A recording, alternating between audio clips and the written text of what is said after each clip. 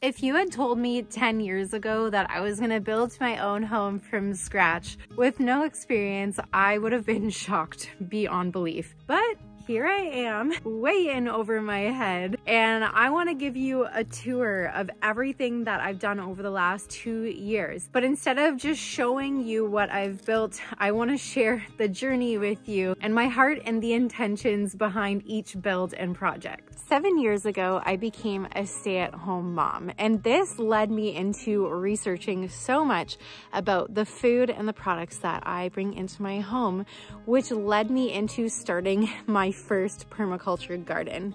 I loved it so much that I turned my 1/10 of an acre property that had a house, a driveway, and a garage on it into a backyard garden oasis where I grew so much food and grew food even on my neighbors' properties. But 1/10 of an acre wasn't enough to be able to grow as much food as I wanted to have a greenhouse, to have chickens and goats and pigs potentially. So for years, I sat on this idea of being able to buy more land, and I didn't know how we were gonna make it work because we were low income and a single income household, but I was determined. So I wrote a letter, a 5-year vision of what I wanted my life to look like. It detailed me sitting on my back deck overlooking a massive garden oasis on an acreage, being able to not worry about paying bills and being able to bring in our own food. I wanted financial freedom, food freedom, and land freedom. When the housing market went crazy in 2021, we sold our home, moved into a trailer,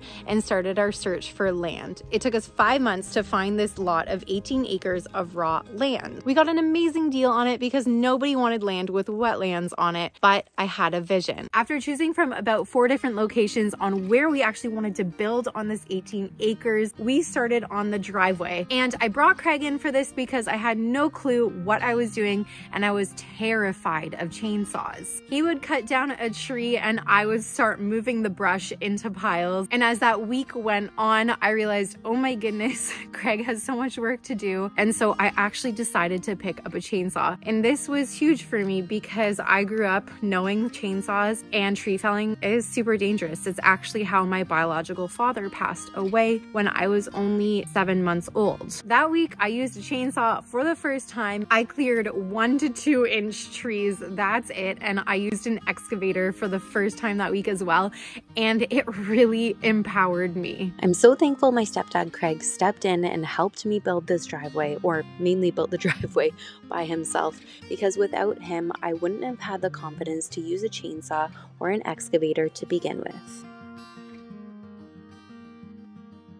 For Christmas, my in-laws all went in and bought me a chainsaw, and I was literally only going to be clearing small trees, little brush, and I was actually gonna have someone come in and clear all the big trees to have wood for their own homestead, but they canceled on me. And by that time, I was already starting to cut even bigger trees and move my way up to the point where I really just fell in love with tree felling. And I ended up clearing probably 80 or 90% of these trees with this small chainsaw. So I started with like literally 1 to 2 inch trees and worked my way up to 3-foot trees with a little bit of a bigger chainsaw. And it was honestly one of the most empowering things I've ever done, but also looking back, really terrifying that I did that on my own, but I loved it.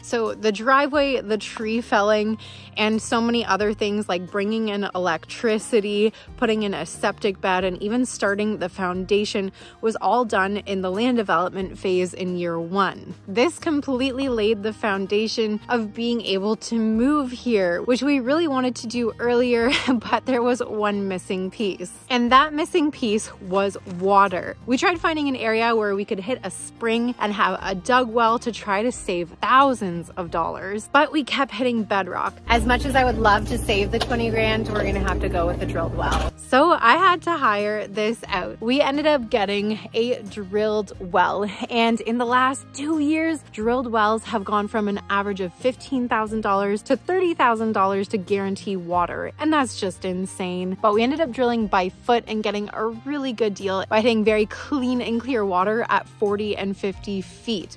We have 25 gallons a minute, which is absolutely incredible. And in order to save myself $3,000, I actually installed my own well pump. Installing the well pump on my own was super empowering, especially when so many things in the build were going wrong during that time, like the windows not fitting. And getting fresh water here is what allowed us to move here, and I've absolutely loved living here. The only thing that has been able to make this whole project doable is this trailer. We've been living in it for 2.5 years in order to be able to afford building our home from scratch. Trailer living isn't necessarily perfect, but it is doable, and we insulate the bottom of our trailer to ensure our pipes don't freeze, and our trailer has a furnace and we have backup heat as well. This place has really been the escape that we needed, and although it's not a huge home to live in, it works for us. We eat dinner kind of at the table and on the couch. We watch movies here. I literally edit my videos with my cat normally right here on my lap, and this is like the place that we come to relax. Speaking of relaxing, I love laying right here and playing the free phone game June's Journey, which is the sponsorship of today's video. This game reminds me of my childhood because I used to look for hidden objects in these spy books, but this is even cooler because every time I revisit a scene, it's asking me to find different objects, or there's new objects to find, and each new scene takes you through a story of a murder mystery. As I play each scene, I'm getting gifts and rewards like building materials to be able to renovate my mansion and grow my island. Bricks, hammer, and coin. You guys know I love me some land development. Each new scene takes you on a journey of a murder mystery that June is trying to solve. So not only is it a really cool game because you're looking for hidden objects, it's super relaxing, and I don't feel like a zombie when I play it. I feel like I'm engaging my brain because I'm looking for things and solving a mystery. Perfect score. To play this fun, relaxing, and engaging game, click the link in my description or scan the QR code. Thanks for watching my sponsorships because they help me create free content for you guys.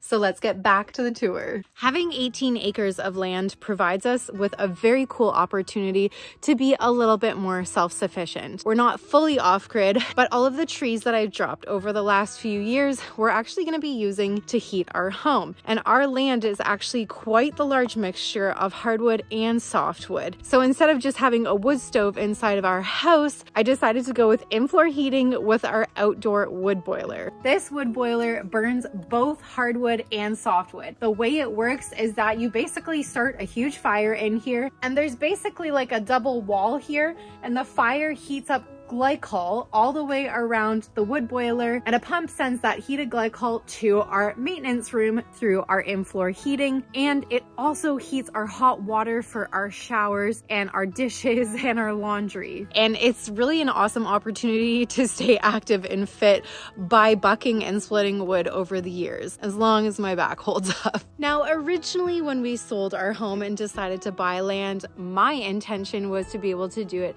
as debt-free as possible, which may have meant living in a different structure like a yurt or a shipping container or a Quonset hut. And as I did more research, it just didn't feel right. It didn't feel right to spend a bunch of money on a temporary structure like a yurt. I looked into shipping container homes, and they end up costing more money with less space and less efficiency than a regular framed home. So I decided to research how to frame a home and felt like it was way in over my head, and even got quotes to hire the framing portion out, and the framing quotes came in around $30,000 just in labor, and I thought, you know what, I've got to give this a shot. And that brought me to my first framing project ever, this shed. I watched the Perkins Builder Brothers on how to frame and had Craig come in here and there to be able to help me put the walls up and to help put the roof on, and oh my gosh, it was such a learning curve.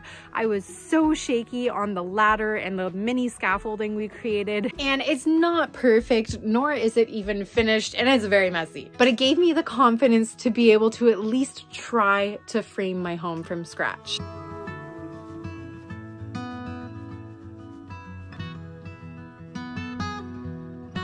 Honestly, nothing fully prepared me for the build of this home. Once the snow melted, I went hard and I did not stop. I framed out the form boards for the foundation. I did the insulation, the vapor barrier, the rebar and the mesh, and I did the in-floor heating. It was a ton of work, and I ended up hiring out the actual concrete pour day, which is one of the maybe 3 trades that I've hired out in this whole build so far. It didn't necessarily go to plan. One of my form boards did bow, and I did try to fix it with a concrete saw, which was very controversial, but I like the way it turned out. And overall, I saved a ton of money being able to, you know, form it and do some of the work by myself. And then I moved on to framing. I built the walls one by one and on top of each other so that I could get a bunch of people together and raise the exterior of my walls in one day. It took me 3 weeks to build most of the exterior walls.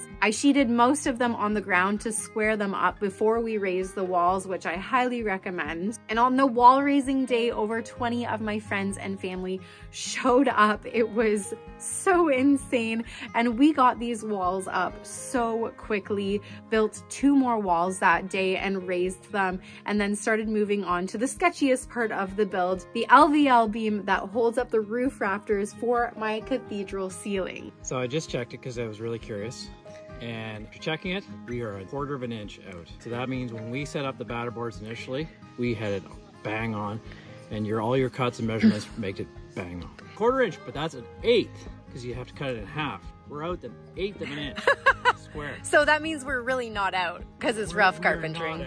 That's how good we did. It good. Then we finished up putting the OSB up. Craig came and helped me for this. I finished framing the interior walls, and one by one I raised them up either by myself or with Craig or with Cam. And eventually we were ready to get started on putting the roof rafters and the trusses up, which is where I ran into one of my biggest and most silliest mistakes: not putting sill gasket underneath my interior walls. For whatever reason, I thought sill gasket only needed to go underneath exterior walls because I thought, oh, well, maybe moisture gets around the exterior walls sometime. But I didn't expect the interior walls to need it. But they did, because concrete is always wicking up moisture and concrete never fully dries. So the wood that's on the concrete is going to rot very quickly. My neighbor Brian came and helped me for the truss install. He ended up jacking up all the interior walls, getting that sill gasket under there, and getting ready for the trusses to be installed the very next day. I was still very much afraid of heights at this point, so Brian and his employee put up the trusses, and on the next day I was able to actually get up there with Brian and put the trusses up the cathedral ceiling roof, which was really cool to be able to be involved in some of the truss install. At this point, I was really starting to feel the stress levels of rain pouring into my house and not having my home fully closed in, so I started doing plywood. I actually plywooded most of my roof by myself by using tricks like putting it up on the scaffolding and then pushing it up onto the roof and having blocking there to stop the plywood from falling. My hubby helped me with the 12-12 pitch, but as a lot of you guys know, my husband does work full-time, so it was really hard to get help for this portion, and I did want to pay someone and work with someone, but it's really hard to find people in the trades in my area. Everyone is so busy, and most people are booked months, if not a year in advance, especially for framing.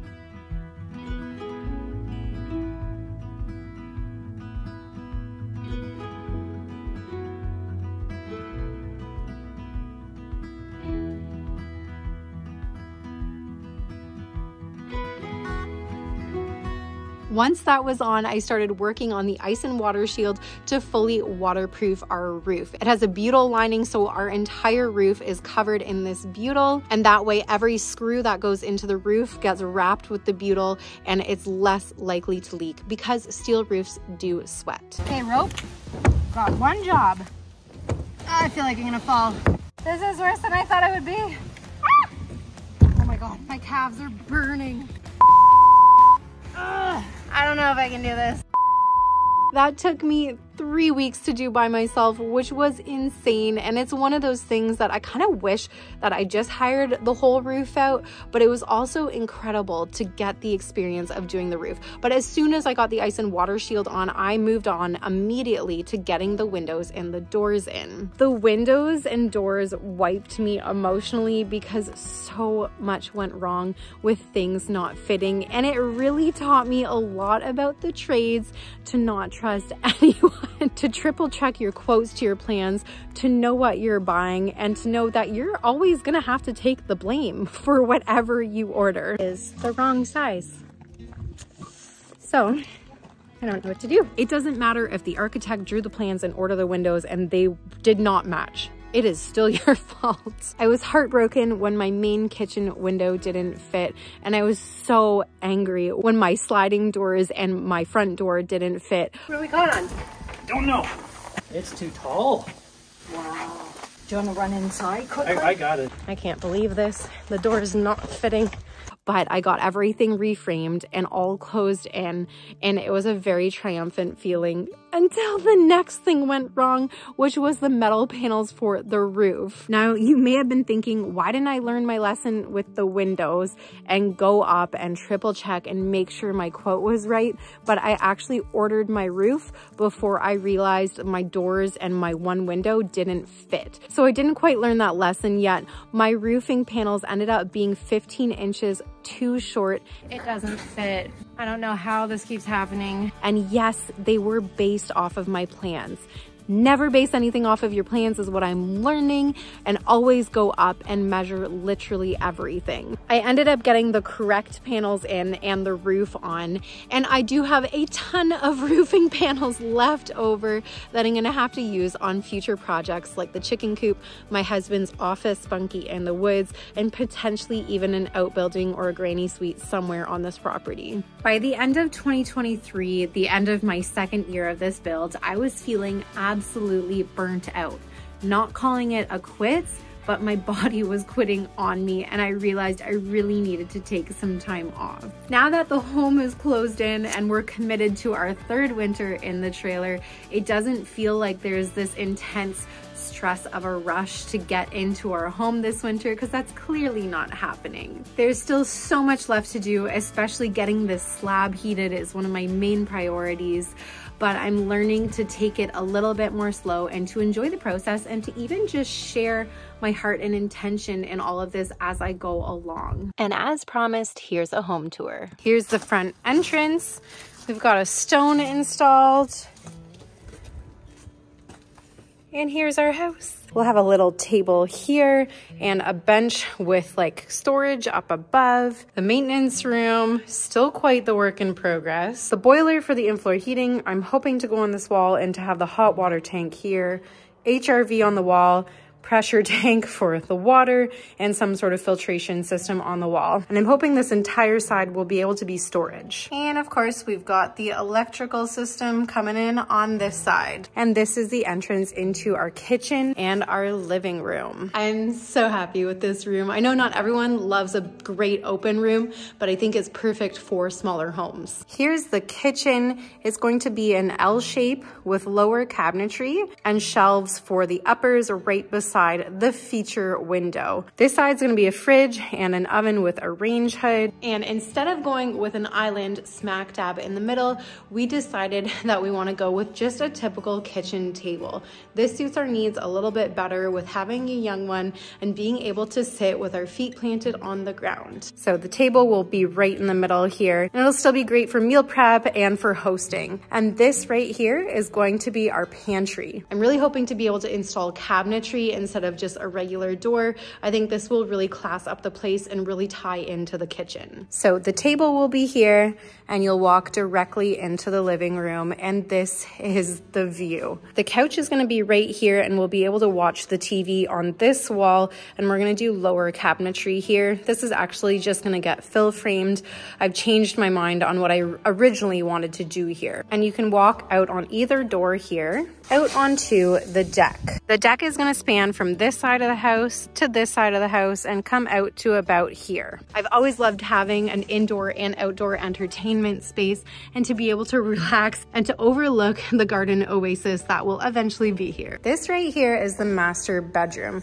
We've got a lot going on in here right now, but eventually it'll be a bed right here against this wall with this as our view when we wake up in the morning. And then we're gonna have cabinetry along this wall for a closet. And here's the master ensuite with a toilet, a sink, and then this side of the room is going to be the bathtub on this side and then a shower right beside it. It's gonna be a whole wet room so that when you splash water out of the tub, it just goes down the shower drain. Coming over to this side, we have 2 bedrooms and a bathroom. This is the guest bathroom, and this is going to be a shower, a washer and dryer combo unit with storage above, a toilet, and a sink. All of the bedrooms are going to have cabinetry instead of closets to save a little bit of space, but I also find they just look really classy, and I'm so excited to do my daughter's room. It's gonna be a loft bed, and for the office, I'm really hoping to be able to have a Murphy bed so that we can have guests over with storage on either side of it for the office. And it will be designated as a bedroom with a fire alarm in it, but our purpose for it is going to be an office. So there we have it, home sweet home. I cannot wait to get in here, hopefully next winter. There's still a ton to do, but it is what it is. It'll all be worth it at the end of the day, especially when we get to overlook this beautiful view.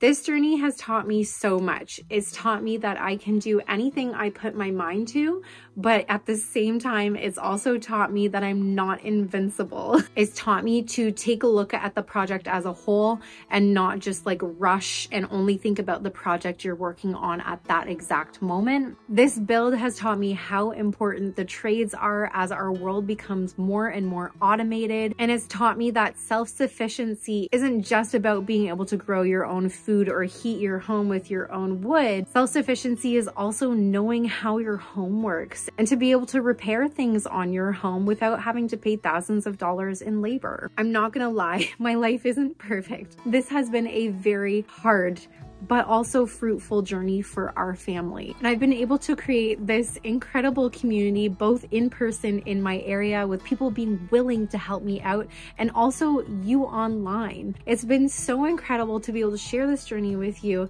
to show my mistakes and my failures, or as you guys like to call it, my education costs and my learning experiences. You make me feel less alone. And thank you so much for being here because it actually helps me pay for this build. And I am so mind blown that you can go on social media and make an income. So thank you.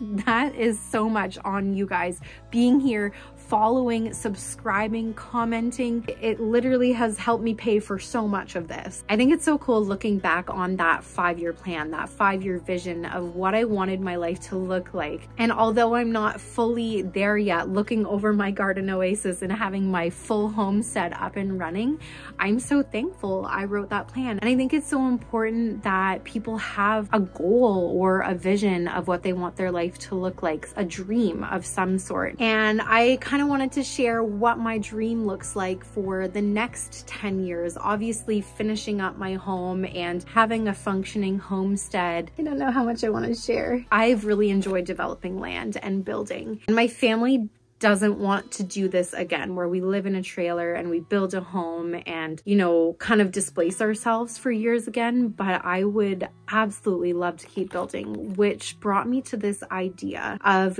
being able to potentially buy more land, develop more land, and build tiny home communities. And I think it would be an incredible way to help local people out in my area who are experiencing homelessness, who are experiencing abusive and controlling relationships and needing a fresh start. And what's so cool about YouTube is there's no glass ceiling and there's so many different brands willing to partner. And if I can continue to just grow this channel up and to continue working with incredible brands, I think that they'd be willing to, you know, help with the materials and make these homes less expensive for people to be able to get on their feet. So that's kind of what I see my life as in the next 10-15 years. If I have the extra income, if I have the extra wealth, that is a really big goal of mine. So thank you for being here, because the more people who kind of follow along, the more I'm going to be able to make something like that possible. So thank you.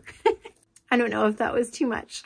I hope that I can make that happen. I really do. Happy 2024, you guys. I will see you next week where I'm getting back into the build. And thank you for being patient with me in my much needed rest and break. I will see you next week. Be sure to like, comment, and subscribe. And just a reminder, today's sponsorship was June's Journey. It's a free mystery phone game. So check it out, linked in my description. And with that, I will see you next week.